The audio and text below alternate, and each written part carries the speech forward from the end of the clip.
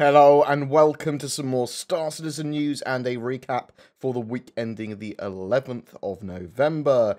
Talking about the anniversary sale, roadmap updates, RSI sub updates, calling all devs, around the verse, reverse the verse, and mods in Spectrum, amongst other things.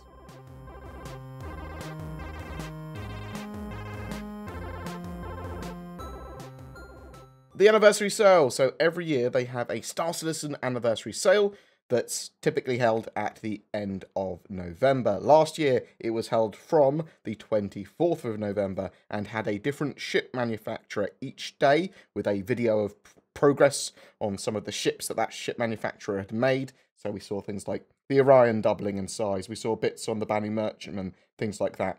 Limited ships go back on sale, typically most of them. Sometimes we have capital ships on sale, like the Javelins and Idris. And at the end of the sale, they enabled most of those ships to be purchased on like the weekend, just like all of them. So there was also a couple of concept sales and UE land claims going on sale at the same time. So they typically have a few different things going on. This year, the anniversary is likely to be on Friday, or at least start on Friday the 23rd of November. And we have already had a tease from RSI's Twitter, all but confirming that the Anvil Arrow will be the new ship, or a new ship we will see on sale there. Though we don't know if it's a concept or if it's already going to be flyable for 3.3.5. It's the sort of tricksy thing they will chuck at us. We'll have to wait and see. It depends whether it's going to be used for Squadron 42 in the short term or not. Other potentials that we might see during the anniversary sale, concept-wise, are Titan exosuits, the Drake Corsair, so that's Drake's answer to the Constellation, things like that. There's potentially some other Squadron 42 or alien ships that could also appear. And because of the timing of 3.3.5, which is currently in Ivacati, it's possible that they're trying to push for a 3.3.5 live build for that anniversary, so bear that in mind as well. They might tie in some sort of anniversary-esque activities, and whether it's screenshots or something else that the community can do for that. So with that in mind, some roadmap updates. 3.3 is now live, and it's pretty damn good performance-wise. Please make sure you delete your user folder, or at least the shaders section of the user folder. Otherwise, people are getting some crashes. Guides to all that sort of jazz down below. 3.3.5 is, as I said, now with the Ivacati. Hopefully that will go to a wider PTU soon, as it's pretty much mostly gameplay area there. Getting the object container streaming in with the 3.3 branch, that was the major thing. It's still part of the 3.3 branch of the game, so hopefully much more stable and less needing of the Ivacati testing, if you see what I mean, before it can go to wider PTU. And 3.4 is going to actually still remain on that 3.3 branch as well. And because of that, it's pushing some of its major content into 3.5 in March 2019. The big parts that are getting pushed out being ArcCorp, the new flight model, and the female character additions.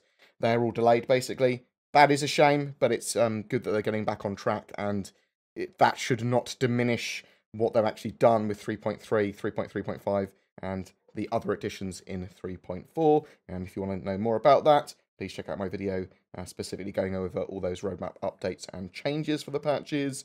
The RSI subscribers will have access to the 600i Explorer for the rest of November.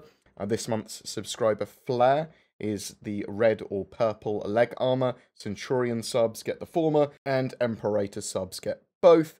There's also a subscriber program feedback and discussion going on at the moment, which I will link below. As I said, those are for RSI voluntary subscribers to get involved with. Let's go through a quick summary of the week's official shows that have gone on. Calling all devs, itemware will tick up in a percentage, showing how worn a component is, once they have docking, multi-grid physics tech, and they will then start to work and get parasite docking working for the P-52, P-72, and similar ships. They are going to get ship-to-station docking working first, and then ship-to-ship docking with them. They are working on better, longer-range headlights for ships, players will not be able to safely travel while offline to other star systems. Their Star Citizen experience is much more tactile, and you have to actually go out and do things, is the idea. You will actually have to travel between the systems yourself, or at least be present when you're doing so. They are working on procedurally generating trains, stations, tracks, elevators, and their shafts for cities, getting all that automated. Around the verse, so they're making tools to improve their cloud tech and improving the way that they do their game dev branches for the future to make them more efficient and stable, so they can have game devs working on features quarantined from the main dev branch and then more easily remerge this with game dev when it's feature complete, and then more easily build out branches for things like 3.4, 3.5, that sort of stuff in the future. Reverse the Verse continued to talk about building out elements of Lawville, and was basically an extension of the CitizenCon presentation.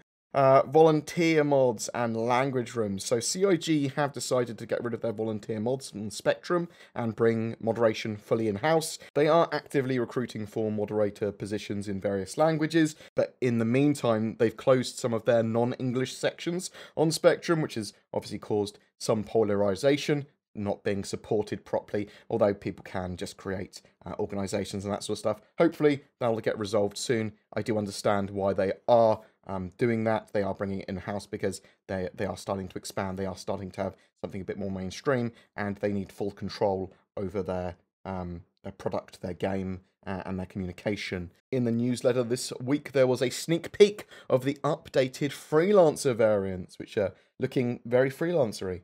The Valkyrie as well. So on a side note, the Valkyrie is listed as the wrong size on the RSO website, which is why my brain thought that it would fit in a Javelin originally. It's listed as 29 by 38 meters, but it's actually 35 by 46 meters, significantly larger.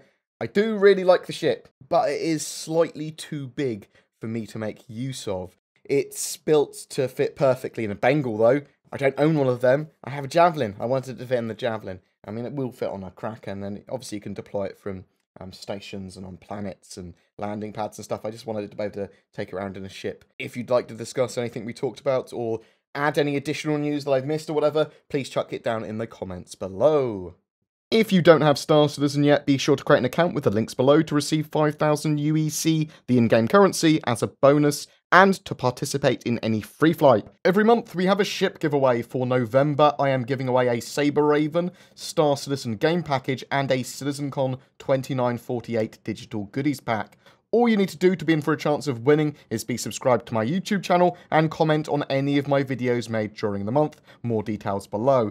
If you would like to further support the channel, the links to my Patreon and donations are down in the description below as well. If you are considering getting or upgrading your gaming PC for Star Citizen or any other game for that matter, instead consider the Shadow Cloud gaming service. It's a subscription-based service that leverages your internet connection to turn any appropriate device, whether it be an old PC, smartphone, tablet, and more, into a powerful Windows 10 gaming PC. It's been working well in the latest 3.3.0 PTU patch of Star Citizen.